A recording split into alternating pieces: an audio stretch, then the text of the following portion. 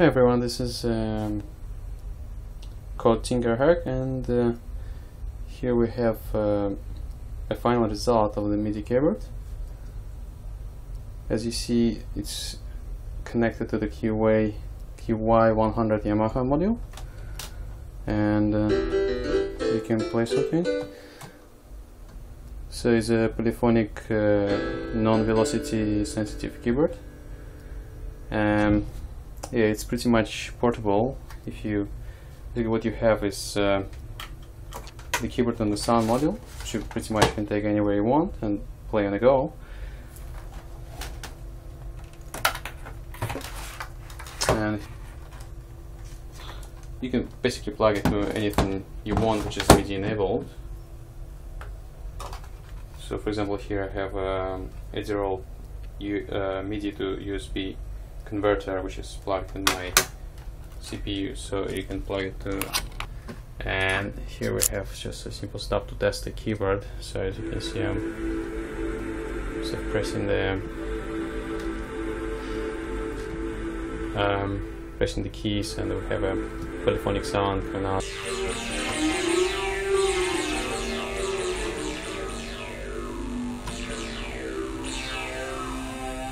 Okay, let's open it up and see what we have inside.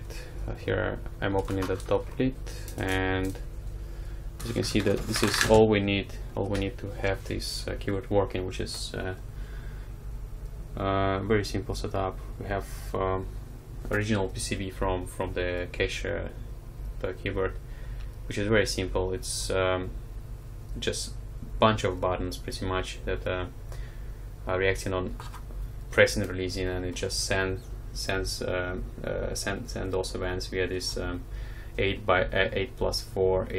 columns, 4 rows cable to the microcontroller. So what we did, we basically took this existing part and plug it to our new microcontroller, which is Arduino enabled, Arduino based device, plus simple shield which is sitting on top of the Arduino, implementing the parallel shift out schematics.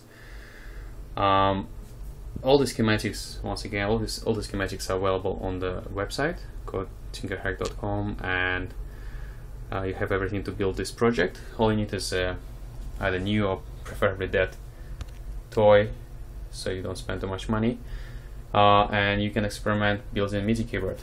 So as you can see, there is still plenty of room inside the keyboard. You can put lots of other things. For example, here, you could put a speaker and amplifier module. Here you can put something else. Some other projects can fit inside wonderfully. And in the middle we have this container to plug the sound modules, and it can be anything. Again, it can be any Midi enabled sound module. So it's a polyphonic Midi keyboard.